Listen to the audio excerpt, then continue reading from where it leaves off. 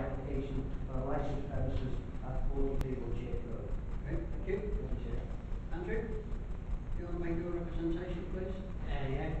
Can I firstly just cover the point that Mr. Jordan was asking? These fences between 1995 and 1999 are pressure off license. They don't sell anything other than alcohol. One of the residents sat behind us, worked for that establishment, and was present at several of them times.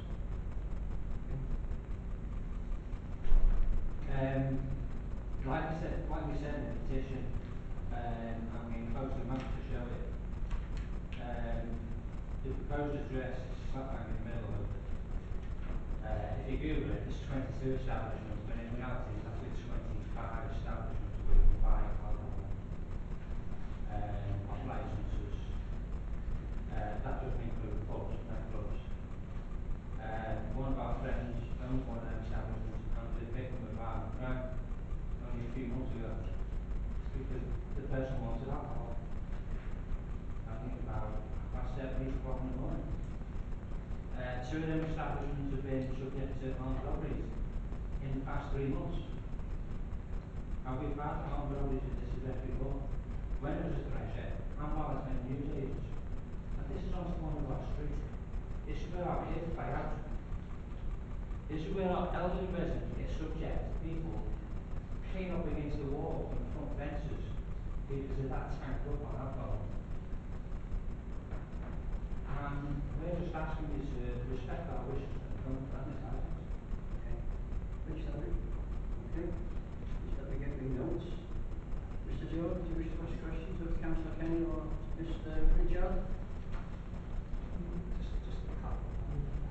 How do these issues that you raised, how do they relate to Mr. Marcani and his operations in 96.5% of national housing?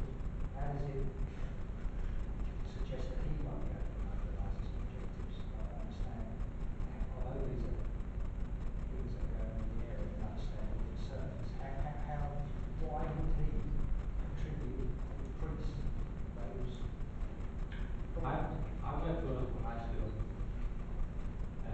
where children freely brag, what you like, about the exploits of alcohol over the weekends and stuff like that. But I regularly go to local shops by where I live. I regularly get asked by teenagers while I go to the shop floor to buy them alcohol. Now, at some point, people do give in to that request. And we're just asking for the protection of our residents and our children. That is not at this address. Right. Were you asking Councillor Kenny as well? Well, probably just the same question. Can I respond to the same question, please, here? Yeah. I mean, our objection as councillors is not based on Mr. Marcandu as an individual. Our objection is quite simply that we feel there's already far too many licensed premises in this small area, and the last thing we need is any more licenses going through in this area, bringing all the types of problems that we've experienced in the past. So it's not a personal objection. I've never met Mr. Marcandu before. No problems there. Other people have obviously got details of records of where he's previously been a supervisor or whatever. But as local councils, we're opposed in principle to any more licence applications being approved in this small area. One thing that's So these are questions, Mr. Jordan. Well, first question I wanted to ask Mr. Bush, which is one question. Go on. Passed by. Go on. Just a couple of questions. I mean, you had 4 complaints. Yes. Over what period of time? So for 2 years. So when you had the first complaint, did you approach Mr. Marcandu to make him aware of that complaint? What I can say is that will be the normal practice. I'm surprised that he didn't. So you're not sure? The information is still back. So it could be that Mr. Marcandu wasn't aware of this issue with the DPS that he should have told Yeah, him. we'll be unusual if we haven't. So we're not sure about that. Don't think he's saying he's not sure. What he's saying is he hasn't got the evidence at hand. Would you ever approach? That's not But you had one complaint proved to be incorrect, because there was no, Yeah, one of the allegations, valid. yeah, the date and time we were given didn't tally what was on the CCTV.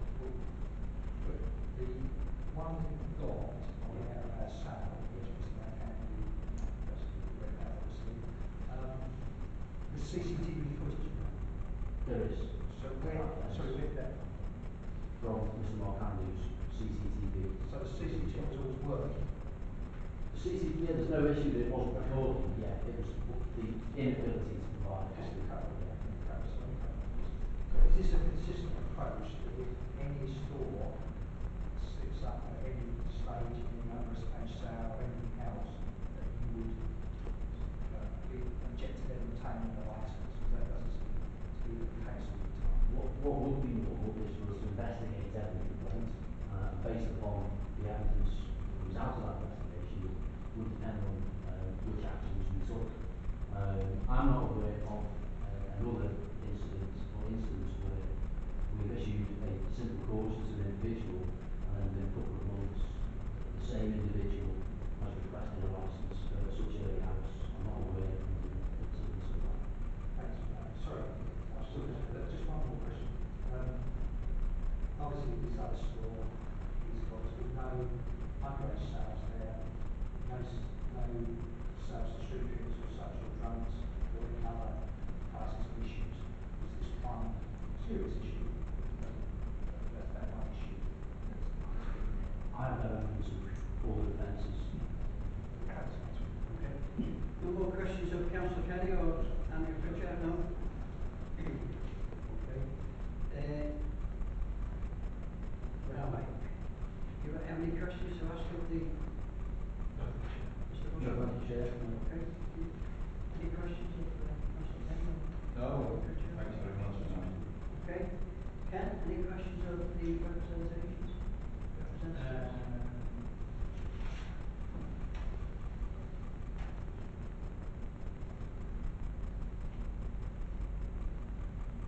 Did you say no or was it no? Oh, did you? Oh. Right. Right, invite the responsible authorities to make their final address to the subcommittee. Mr. Bush, do you want to lead? Yes, thank you, Chair.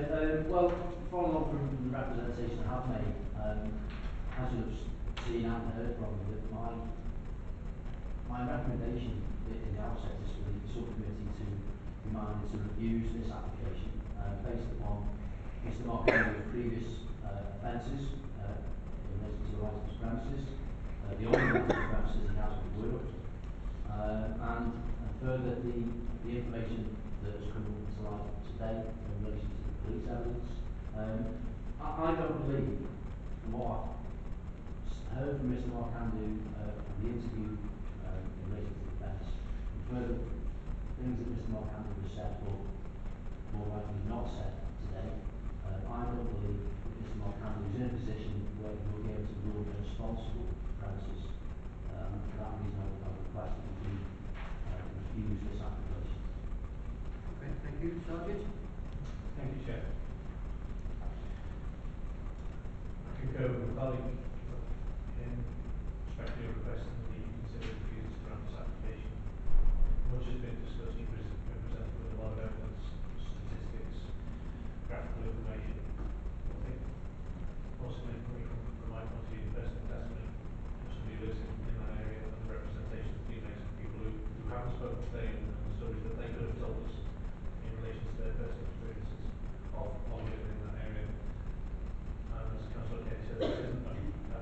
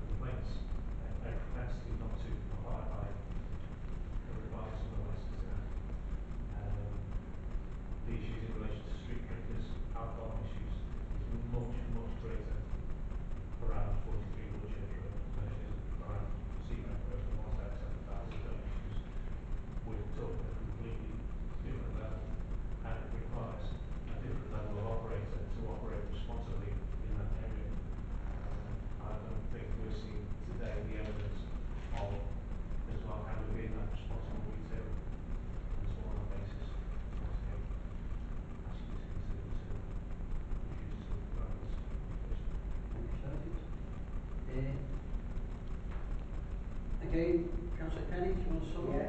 Thank you, Chair. Well, as I said earlier, there's already a great deal of premises in this area selling alcohol.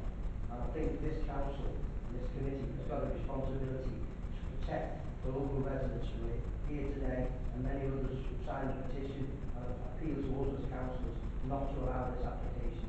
They've got to live in this area, and I think the last thing they want is this application being approved and as a result of that, possibly more criminal and antisocial behaviour activity. I think we owe it to them, and we've got a responsibility to them to protect them, protect their interests, protect them and their families, and I would urge again, with respect, the committee to reject this application. Okay, thank you. Andrew? I'd just like to thank you for giving us the opportunity to come and speak to them.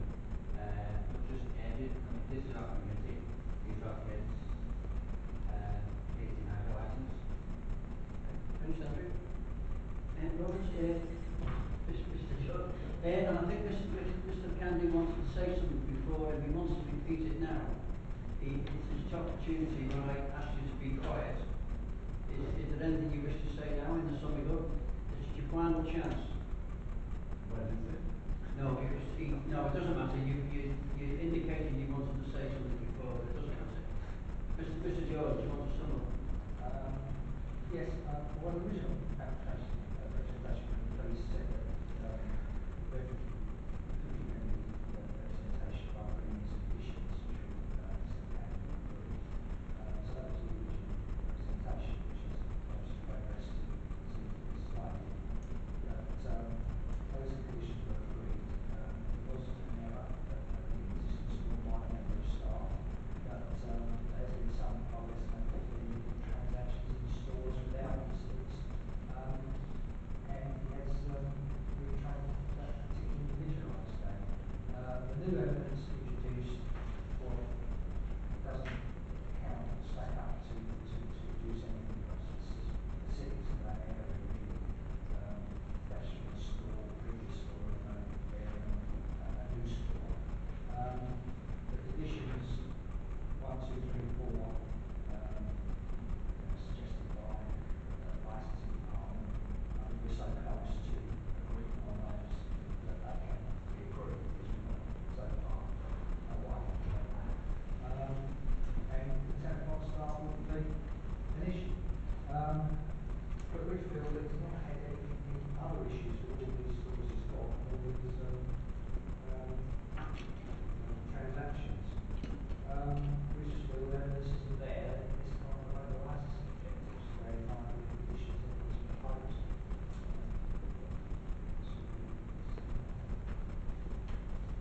Sorry, finish, Mr. George. So Finish. okay. Understands the residents that we've got to do this. Willfully, if they've got serious concerns, you realise that. Okay. Right, are we all satisfied? We've said what we want to say. Going around the table. We're all satisfied? We've said what we want to say. Okay, all right. Thank you for your attendance. I'm going to ask you to all leave the room as quiet as possible while we make the decision.